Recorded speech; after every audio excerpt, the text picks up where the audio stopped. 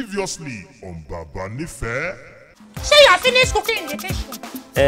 I'm almost done. It's mainly little, just little. I'll be through. Say you put plenty pama there. Put pama there. I know now. Because Mama NIFE and pama there like Coco at your 5 and 6. They can use pama to carry Mama NIFE away. If pama is going like I say, come, Mama NIFE just declaring to after pama. Good man, you are not saying anything. Why are you silent? Because silence is the best answer for a fool, no? Hey, what about me? Where did you come from? Before who give you cap? Is it this government that give you this cap and look rough in your head? After they will say I've come again, people you will say I've come with trouble. I'm expecting to see Mama NIFE. Yeah, 2 officers just lost their way into my house. Which come me with Okoto around Okoto around.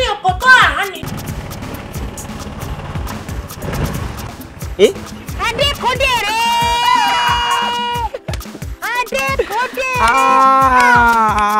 Baba don't come London.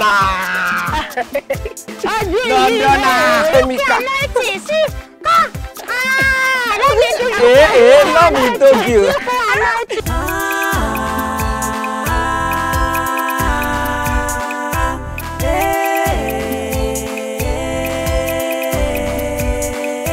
Baba NIFE. Baba NIFE. I know of an old man, his name is what? Baba NIFE. He's a disciplinarian, I know him. Baba NIFE. He doesn't take rubbish from anybody. Baba NIFE. Preacher of the world. The word of God. Baba NIFE. This out to Boss, how far? well done. How far? Paro, how much is it? Nah, 200 naira. 200 naira. Okay. Guy, give me matches there. Okay. I need light. Well done, boss. Oh boy, how far now? I did. This one they call this lap. Okay, This one now weed no be dirty. Weed no be dirty. You get? Yes. So.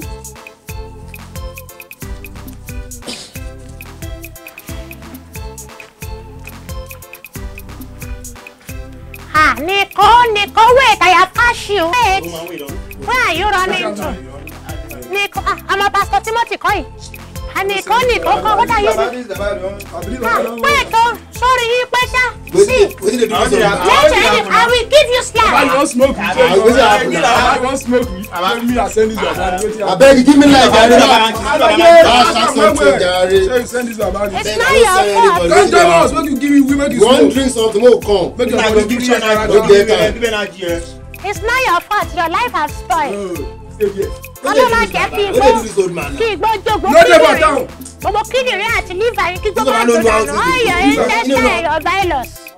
Nico, how are you? Pastor Timothy call you, Pastor Timothy's son. You stay in the company of those that are taking Wobe. You come to Wobe School of Science and Technology. You are doing Wobe 201, Introduction to Wobe Smoking. Where are your parents? Only go. We find you, go to the house.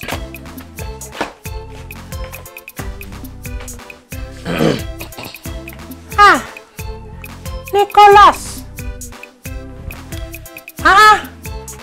Where are your parents? Cannot nobody's at home, ne? They have gone for workers' meeting. Since when have they gone and when will they come back? They left 2 hours ago and they will be back by 9 p.m. in the night.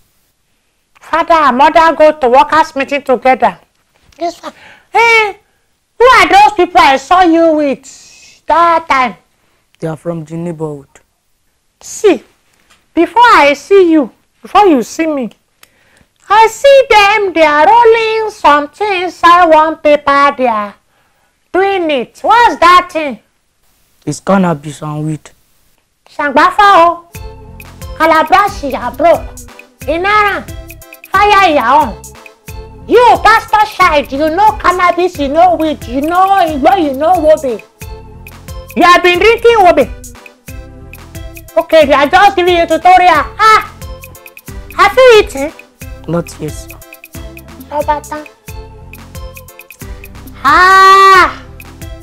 Wobe Tutorial Center. That's where I see you.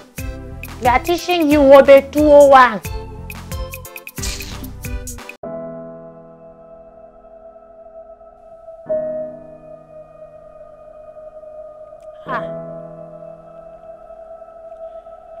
What is wrong? It's 9:30 p.m. and these people have not arrived. These people will say they are doing the work of God now. Oh, they have not arrived. 9:30. These people have not eaten now since afternoon. Kai. Workers meeting indeed. Oh, what is Sula? 9:30. They have not arrived.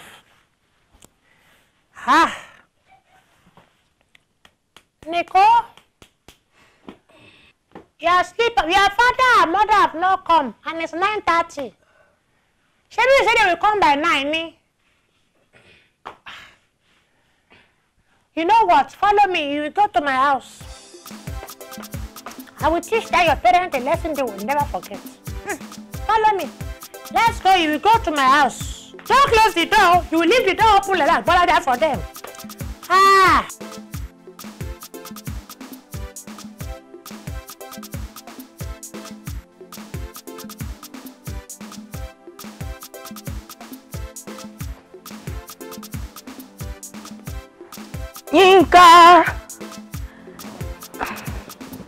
Yinka. Mama, I'm here now. Is he not back yet? He's not yet back. It's getting late. Dodakun, help me call his number again. I have tried his number several times. He's not picking up my call. He refused to pick my calls. It's late. Where has he gone to now? Hey. Biki wa leleyi báyìí. Call the number. Mama, he will not pick it. I have called him, he will not pick it. I don't know where he is, oh. I don't know. This morning. I hope he's the one that is knocking the door. Please, go and check. It's late, Sifa. Baba Nife. Lataro, this morning. Where have you been? Abi, you've kept us all worried. I don't know. Sorry, oh. See, it's my father's business that I'm cuckoo doing everywhere. See, if I didn't go out today, this destiny I want to pay me. This one destiny will just pay me. In fact. And who is this one? You don't know, Pastor, this is Nicholas. Pastor Timothy's son. John? No, Nicholas. Okay. Pastor Timothy's son. No, I didn't know it. If not because I go today, this year is almost to pay me. I used to talk to him, he will not hear me. I used to talk to him. Look at the person that is talking to somebody. Go back down and go. See, we are families. Go and give me food. Yinka. Oh, lucky thing. Go and bring their food. It's on the cabinet there. The one I served on the train, yo. So, Nicholas, you just wait, before the light, bring the food very fast. We thank God for today. Glory to God. In fact, Where is this boy? it's so powerful. Where is this boy? Nicholas! It is well. Glory be to God. Lord, we thank you for today. Oh, we worship you. Thank you. Yeah? Yes? I can't find Nicholas. You can't find him? Yes, Nicholas. I've checked his room, the compound, I've checked everywhere. Where could he have gone to? I don't know. I have warned this boy not to always... I don't know. Please. I don't know where this boy has gone to. What rubbish? Where is Nicholas? I don't know where. Where has he gone to, leaving the whole house open like this? What's the meaning of that, woman? I don't know. Oh my God. And I don't think he will be at Joshua's place because on our way home, I saw their gates locked. Joshua's place? Yes. I've warned him several times not to go there anymore. If he dares that, I will show him pepper. He dares not. God. He dares not.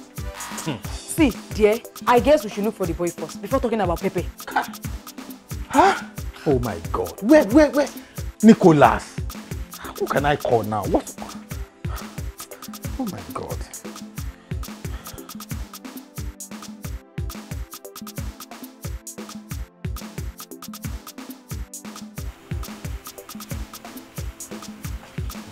Dear.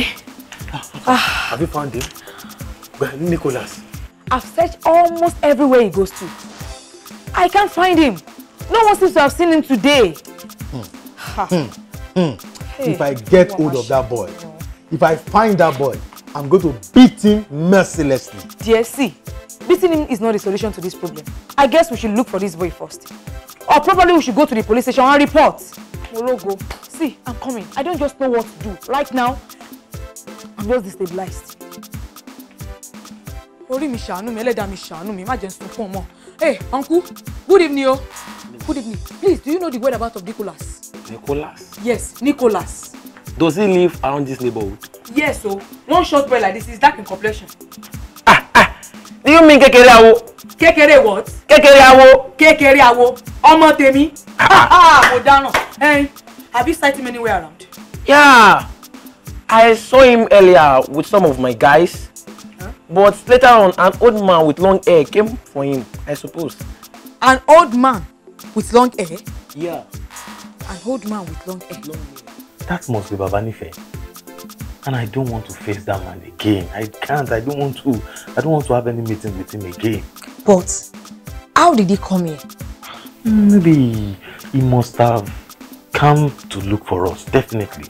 But perhaps when he didn't see us, he went with him. Dear, we have no choice. We just have to go to him. This is our son we are talking about. Okay.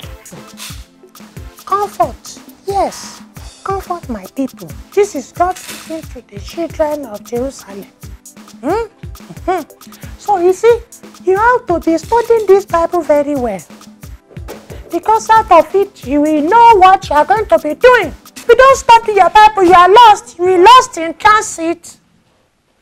The one that you are going to go and be smoking Igbo. Say you don't know somebody that smoke Igbo will die in Igbo. Push. That is it. Let's go today. Let's go. Àlejò ńlá.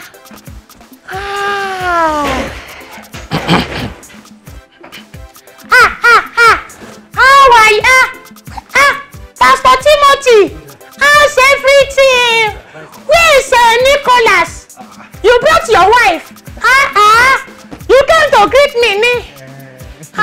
You're welcome. I think it's the first time I'm seeing your wife. Oh, since that day that you have been wedding in the church.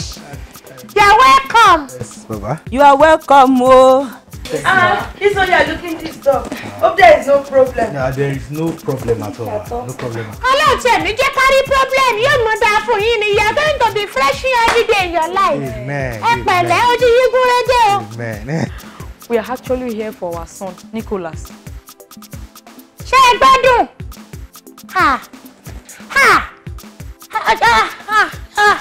Oh, generation of the old white girl, come and hear now. Oh. Come and hear what I'm using my ear to hear. Come and see what I'm seeing. After you will say, Baba Nife have come. Before you wear black turban, you're asking for Nicholas. You know where Nicholas is on my head. Come on, Nicholas, come and kiss my head. Baba, please, you are very sorry. Our wife. Oh my God, this one is on a control level. You lack the wisdom of the Bible of Enwara. Is that how to communicate? I'm sorry, Mama. Baba, Mama, we are very sorry, please. Sorry. I believe she must have spoken out of frustration. Frustration kill you, dear man. The one that frustrates her. Which one is my own? Say me the more frustration, Lelori. You're asking for me not frustrate. Actually, Baba, we went for workers' meeting.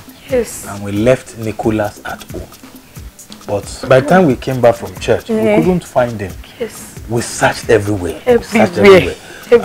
Until one of our neighbors told us that an old man came, and the old man has long hair, and then Nicholas went with the old man. So that's why we decided to come.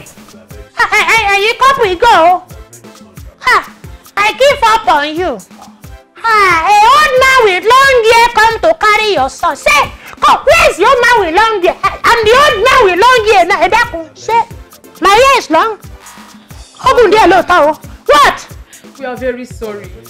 I'm so sorry for the way I spoke with you the other time. I'm very sorry, Baba. If Nicholas is here, please just tell us. We are disturbed. Please. We are frustrated. Please, Baba. Please. Baba, we are very sorry, Baba. Mama, please. Sorry, please. Please. Wait, no. Say you have another program in church today, gang. Yesterday, what class, but today is another program. You're supposed to be there. You did not go, ni? Yes, you are right. Today is leaders meeting. Okay. But what is the point of we going to church? Abi? When we can't find our son. Abi? And we know, of course, wisdom is profitable to direct. Yes, so. So what's the point of we going to church when we can't find Nicholas? But they will be waiting for you in the church. Church must scatter. If they didn't see you, they will not do anything. Quickly go and meet them in the church. Baba, wisdom is profitable to direct. Oh, what's your man? No Bible. We have contacted one of our leaders. Yes. To stand in for us and take charge of the session. So until we find Nicholas, there's no point going to church, sir. So you have somebody that can do this to on your behalf, and the church will not scatter. Yes, so there are many. They will do it very well. They can do it. Papa, look at their mouth like many. And one that be a religion. We are many. Nonsense. See, you left your son at home, unprotected. Even food you don't give to him. So where you left him unoperated and unguided, the devil have pushed him to tutorial class. He has gone to Igbo University of Science and Technology so that he will go and learn how to fight Igbo. Baba? Igbo? I mean, my son smokes in... You know Igbo? Say you know Igbo. My son. Baba? Come, say you know Igbo. Say you, Pastor Timothy, say you know Igbo. You mean my son now smokes it? Me suppose smoke and she will dagboma. Jesus. Dagboma. You know weed. You show what Tony. Your boy has gone to tutorial from my water. And what do you go and do Igbo? God. Oh, you semester.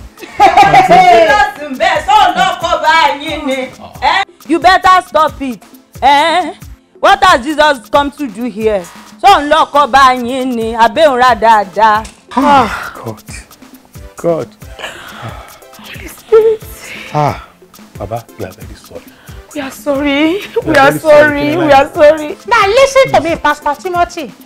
The work of the ministry is very important because that is the work that God sent us. For family also is important. Come, what message do you have to preach to the world when your son is wayward? Yes, see, it is our children that is our message. Once the children are wayward, skunk. So you know skunk. They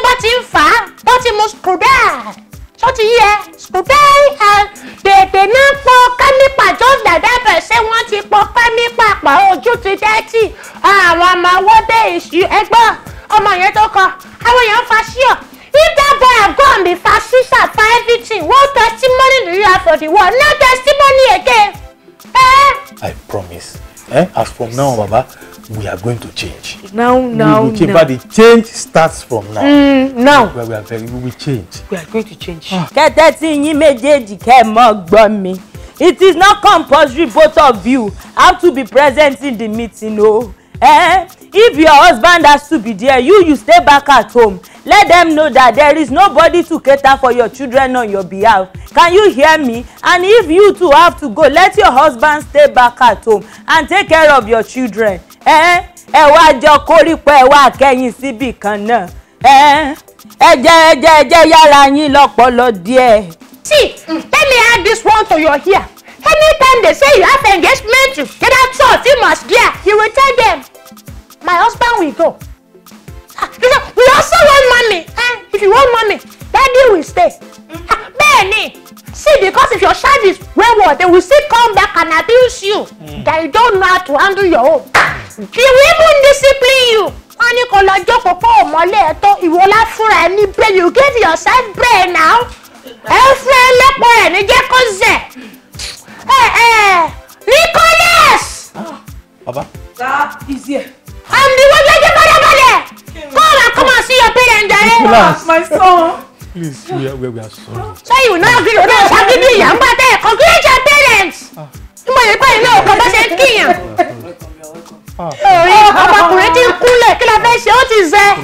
It has scattered. Baba, thank you. Well, my dear son, I sanctify my leg by fire. Don't hold my legs. Oh, my son. Hold my leg with the gene of bad training. Don't hold my leg. Baba, thank you very much, Baba. Thank Baba, you. Thank you cannot so thank you enough. much. Thank you. Thank you, Baba. Thank you. Baba. Thank you. We are very grateful. Thank you. Hey, Nicholas, you want to buy a black turban. And you, don't forget all I have taught you. Is that it? Where did we stop last? That's in Proverbs. My son, if sinners entice you, consider not. Sotiri. Ṣé wọ́n kọrí? Oní wá. Ọkọ̀ ọlọ́pàá ni wá. Ṣé wọ́n kọ nínú rẹ̀ rí? You did see them before? Ada. Oh yeah, go get away. Baba, still thank you for the job you have done for us. This is what we should have done. You have done a lot for our family. Ṣé jọ Bible? We will get for him. Mo dẹ́bi o, jọ́jọ́ Bible. Pẹ́tẹ́lẹ̀ yìí ṣàgbá fọ́. Baba, and I gave him one. Calabash, you are broken now. Fire, your family is a Shagwafa family. I gave you one I was using before now. I'm not got to buy Bible. Cause any fagbo. Baba, we have started. The change has started now. Yes. We will change. Yeah, I'll change. We will change. Ẹ jẹ̀bi kò bá mọ̀ start. Ọmọ gàtó yẹlẹ̀ fẹ́ start change. Nicholas, God will help you. Amen. So, I've been teaching you, saying, ayé yín dọwọ́ Ọlọ́run yín ti gbó. God will help you to read the word of God. Joshua 1:8 say, this book of the Lord shall not depart out of my mind. Tí mo kà bọ̀ bí pastor yìí gò mọ́ kà. Tó wá ti láwọn kùrù kárẹ̀, àwọn pastor tí ebi lédè. Mi sọ pé wọ́n o. Thank you very much. God bless you. Ilé yín yá. Ẹ ti kú lẹ́gbẹ̀gbà lé yín lọ dáadáa. My boy, let us go. Ó ti di my boy ní ìsìn. Ó di my boy ní ìsìn. Má block his friend ní kúlẹ̀ gbẹ́lẹ́dẹ́ kọ́kọ́ ní friend mi jàre. Next time on your favorite program, Baba Nife. Uncle Shiji, why are you taking Gary in this cold weather? Oh, this? He actually requested for it. Can I have an ant fan because of this heat, please? All right, no problem. I'll make sure I get you one. And I'll also try to fix something for you to eat so you can eat before you sleep. I'm okay, please. Is it not Gary you are drinking? Ẹ̀fọ́ ni, it's vegetable. Ẹ̀fọ́ kò lè mọ́ra rẹ̀. Ẹ̀fọ́, when you see ẹ̀fọ́ wọ̀ràwọ́, see this ẹ̀fọ́ tata, still ẹ̀fọ́ tata will not gbàgbọ́dọ̀. Ẹ̀fọ́ wọ̀ràwọ́, ànámúná tutù. This size will catch your uncle jumping do gàtú. Baba Nife dé ẹ forí balẹ̀. Ó máa fún yín lọ́rọ̀ ẹ máa mí kanlẹ̀. Ó máa sọ̀rọ̀ gidi tẹ máa tẹ́tí gbọ́. Tó bá bòdì sọ̀rọ̀ òdì gan máa gbọ́. Ó ní káyé máa fún wọn ní tìǹgàzà. Ẹ̀mí mímọ́ wọlé kéṣù kó máa sà. Baba Nife dé ẹ forí balẹ̀. Ó máa fún yín lọ́rọ̀ ẹ máa mí kanlẹ̀. Ó máa sọ̀rọ̀ gidi tẹ máa tẹ́tí gbọ́. Tó bá bòdì sọ̀rọ̀ òdì gan máa gbọ́. Ó ní káyé máa fún wọn ní tìǹgàzà. Ẹ̀mí mímọ́ wọlé kéṣù kó máa sà. Baba Nife dé ọkùnrin tó ṣe sára fún. Tábàlàyé ni ẹjọ́ ẹ bá mi ṣe ṣọ́à fún. Lágbèjì yẹn yàtọ̀ ẹjọ́ ẹ bá mi ṣe ṣọ́àrì fún. No dey take nonsense, kò sẹ́ni tó jáyà fún. Man in need of God, Ọlọ́run ó máa ṣọ́ fún. Better kind of better bẹ́lẹ̀ baba ní kò kí ẹ̀ fún. Bẹ́jọ́ baba on top, títí gan máa ṣọ́à fún. Baba Nife dé kẹ́ máa hẹ́ẹ̀lì ẹ̀. Ẹ lè fún lọ́mọ yín yóò máa tírèèni ẹ̀. Ó máa ń dísé bí àwọn tí ò lẹ́kọ̀ọ́. Ẹ lè fún lọ́mọ yín yóò máa kẹ́kọ̀ọ́.